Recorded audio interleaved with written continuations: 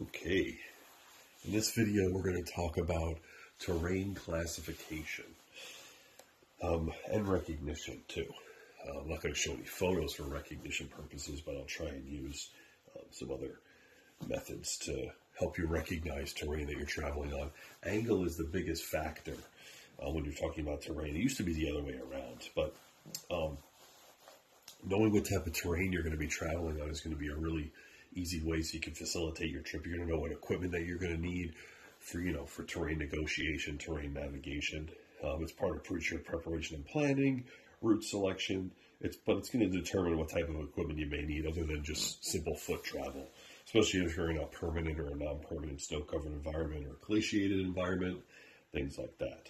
And then keep in mind too, along your hiking trip or backpacking trip or en route to a remote canoe location or a rock climbing location, you want to think about your evacuation or extraction routes as well. So usually as guides, especially if we're working in a trail disciplinary method, we're hiking or backpacking, we're always looking for an evacuation route along the way. This could be something every mile or two usually, some type of egress point to where we can get our trip participants or subjects to definitive care if need be. If there's some type of medical issue that may have arisen out there while we're working. Let's say they get bit by a snake or something like that. Who knows? But we want to get them to definitive care as quickly as possible. So we need some type of evacuation or egress point or some type of extraction method if search and rescue has to come in to extract us. But we want to think about that terrain that we're going to be negotiating during that situation as well.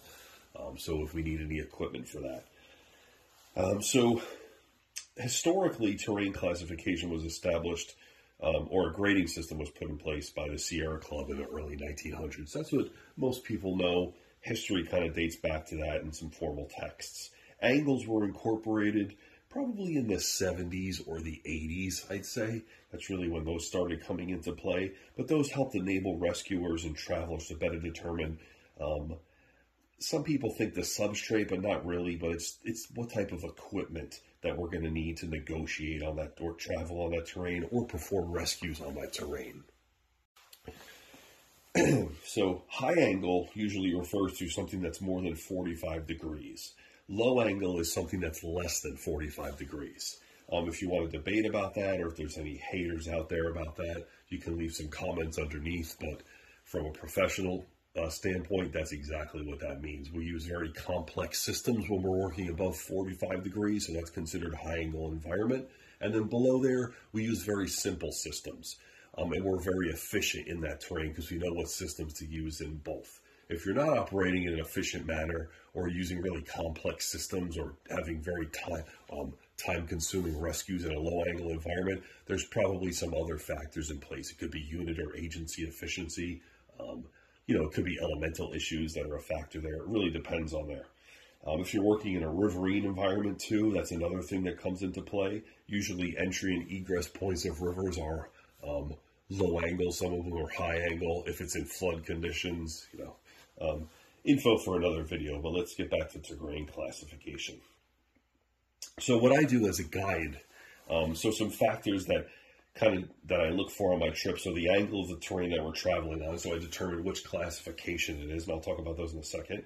What's on the actual terrain that I'm going to be traveling on? Is it scree? Is it talus? Is it mud? Is it rock? Is it cryptobiotic soil? Is it dirt? What is it? So I want to know what's on there.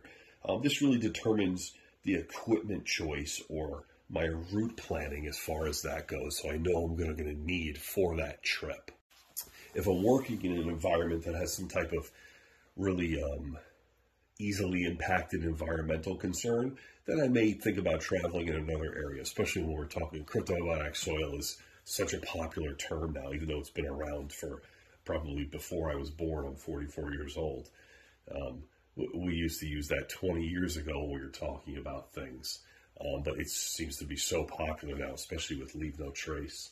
But it's definitely a big concern. But whatever the environmental impact is, we want to try to avoid that. So again, back to pre-trip preparation and planning, knowing what type of terrain you're traveling on so you know what type of equipment you're going to need is a really important factor so we don't do too much damage to the environment. So we're going to talk about terrain types now. So class 1, this is going to be 0 degrees to 15 degrees. This is fairly flat terrain. There's really nothing complex to that terrain. We can usually navigate it by foot. Class 2 terrain, this is going to be 15 degrees to 35 degrees. This type of terrain starts to steepen a little bit. You know, the angles may come up, and we're going to say, let's say this is an angle here. So 15 degrees is going to be there. You know, maybe 35 degrees might be a little less than that. So it's going to increase in angle a little bit. And the substrate may start to change, but that's really not a determining factor. It's more so the angles that I mentioned in the beginning of the video. Class 3 terrain, this is going to be 35 degrees to 45 degrees. This is all still low angle terrain. So those 3. Class 3 terrain, sometimes we may need to use our hands to gain upward, downward, or traversing progress. Really depends. You know, this could be a talus field we may need to scramble to. If there was an injury in Class 3 terrain, there could be potential, or a fall in Class 3 terrain, I apologize. There could be some potentials for some pretty significant injuries. Confidence roping is something that we usually employ or deploy in this environment in Class 3 terrain. Confidence roping is something you'll learn in hiking and backpacking guide courses, no matter which country you're taking them in. That's a pretty popular thing there. Class 4 terrain, this is usually 45 degrees to 60 degrees. This is where we're starting to get into the high angle terrain. So I'll put that on the side there, high angle, excuse my chicken scratch. So class 4 terrain, this is where you're going to need to use your hands and to gain upward, downward, or traversing progress in that environment. Various different roping methods are used in class 4 terrain. It really depends on what is on the ground in that type of terrain, but we use confidence roping, short pitching, short roping. Those are some pretty popular terms that we use in there, but a fall is going to cause some serious injury and potential death in that environment. Helmets are always a good idea to use in there. Some roping methods or things we use, so traveling transient or running belay style anchors are sometimes used to mitigate fall potential, you know, in that environment, or to avoid any hazards. When we get into class 5 terrain, this is, again, high angle terrain, so this is going to be 60 degrees plus. This is, if people are familiar with this, this is usually classified out in a micro form with the Yosemite decimal system, which if you're familiar with that, that's 5.0, and I believe it goes up to 515C now, or D, I forget which number it goes up to, but it gets pretty microed out in there for classification. This is normally called rock climbing or pitched style terrain. You know, we're using features or micro features or even macro features on the rock itself to gain progress upward, downward, or traversing in any way, depending on what our trip goals are as far as that goes. Anchors are always used to protect upward, traversing, or downward progress in this environment. The terrain is negotiated using features, like I said, on the rock for ascending or traversing purposes, descending. Specialized equipment is used in this classification, class 5. So we're looking at class 2 harnesses, helmets, ropes, anchors, belay systems, things like that. They're just used to safely and efficiently navigate that terrain type. And we're also, most of the equipment is, you know, UIAA or EN rated, CE rated, really depending on which country you're in. There are some international standards there. So class 5 type terrain. This is, again, high angle terrain. Rescues in this environment require a lot of skill. So we're looking for a mountain rescue team or an MR unit. That's really important. And a credentialed MR unit, not some rogue team. There are a lot of rogue mountain rescue teams. Just because somebody has a t-shirt that says mountain rescue on it doesn't mean that they're a mountain rescue team. It takes a lot of teamwork there. Class 6 climbing, this terminology really isn't used so much. Most people have called this aid climbing. That's more of a historic term. Big wall climbing, that's another one. But now it's more so called clean aid, especially in the past decade or so. You'll see like C1, C2, etc. on there. This is where we're using our actual equipment to gain progress up the rock, whether it's upward or ascending, descending, traversing, whatever it may be. But we're using different types of equipment across our rock. So we're putting anchors in more frequently than we would in Class 5 terrain. It really depends on the route. But usually in Class 6 terrain, it's usually every body length or something like that. Class 6 terrain, so we're looking for, I guess clean aid, that's more up-to-date terminology, but specialized equipment is used into there. And then aid climbing and big wall climbing. Aid climbing is notorious for doing some pretty extensive damage to the rock. They used to use pitons that were fairly strong metals, chrome alloys and things like that. So they worked their way into more artificial anchors, the same style that are used for Class 5 climbing, like SLs, spring-loaded canting devices, other active type equipment like tri-cams, and then passive gear like nuts, hexes, eccentrics, things that can be pulled out fairly easily out of the rock without causing any significant damage to the rock or the stone itself.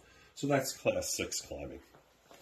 And then some ways that I like to kind of categorize these out. The 6, I kind of put them into 3 compartments. So the first one is going to be Class 1 and 2. This is going to be simple terrain. So this really doesn't require much. Again, it can be negotiated via foot. We don't need any complex roping systems if a rescue was need to be performed. If there was an extraction needed with the search and rescue team, it can be usually done by foot with some type of carry-out method. 2 is going to be Class 3 and into 4. And I'm using numbers to classify these. Usually in guidebooks, you'll see these in Roman numerals, but I'm just using that for aesthetic purposes. It just makes it a little easier. So category 2, this is going to be challenging terrain. This is where rescues do start to use some, because we're kind of encroaching into the high angle terrain, but we're still in low angle, but it's kind of right on the midline there. Some more complex roping systems are going to be needed. And again, if we're operating in this terrain as a guide or bringing participants or friends or buddies, whatever, through this terrain, we're going to be using roping methods sometimes. Most people aren't used to traveling through really rough terrain, so especially if going down that terrain. So again, as I mentioned earlier, we're going to be using confidence roping, short pitching, short roping, depending on the terrain, the environment that we're working in. So this is going to be challenging. And then as far as rescues go, normally we're going to be putting together roping systems, especially if there's some type of span to go over, like a riverine environment or a canyon, a talus field, something like that. So the rope systems could get more complex. So we're going to call that challenging. And then 3, this is going to be Class 4 plus, we'll say, because this could be 5 and 6. This is going to be complex. This is complex terrain. Everything in that terrain is complex. So this is going to be, the end of Class 4 and then into Class 5 and 6 here. So we're using specialized equipment. So that's why we call that complex. Rescues in that environment are extremely complex. We're going to be using various different roping methods. You're going to need an actual credentialed MR team to come in there to perform a rescue in that environment. So that's a really simple way that we use to classify the terrain that we're traveling on, and then we kind of incorporate that into the environment. And there's other factors we use there, but this is just a basis of there. So you can use, the class system here into the 6, or we can just bring it down into 3, just kind of simplify it out. This is more so what we use in government contract work or rescue work. And then over here is what we more so use where we really want to identify the route in more of a micro fashion. So we use this more so in guiding or traveling through the environment. So that's terrain classification in a nutshell.